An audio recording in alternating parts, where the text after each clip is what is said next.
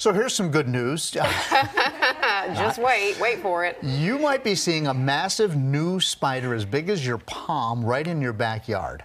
That's a big spider, right? And there's been a lot of talk about this spider on social media. 10 News anchor Rachel Lucas joins us with more on what you need to know about the Joro spider. All I know is that I don't need to see that in person. Yeah, and it looks even bigger on this screen behind me. I'm very uncomfortable about it, but this is what we're talking about.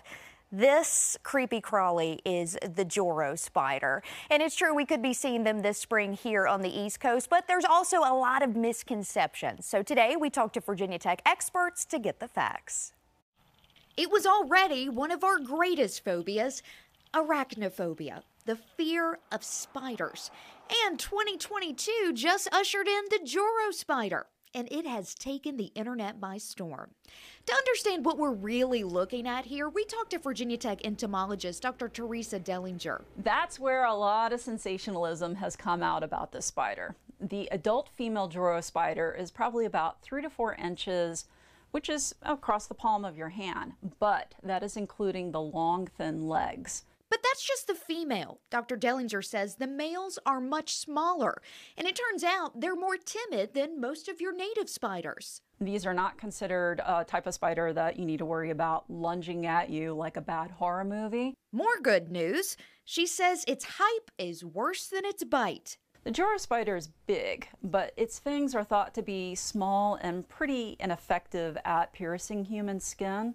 It's possible it could bite if handled roughly, but it's not considered a medically important spider like the black widow. Instead, she says they are ambush predators that like to sit in their webs and wait for their next meal.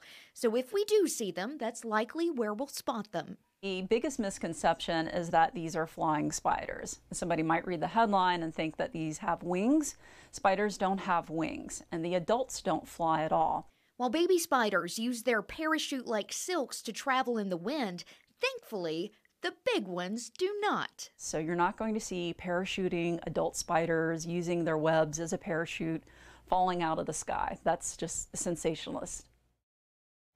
No parachuting adult spiders. Okay, well, that's a plus. So that's good. Yeah, that is good. And also good news, there have been no official sightings here in Virginia yet.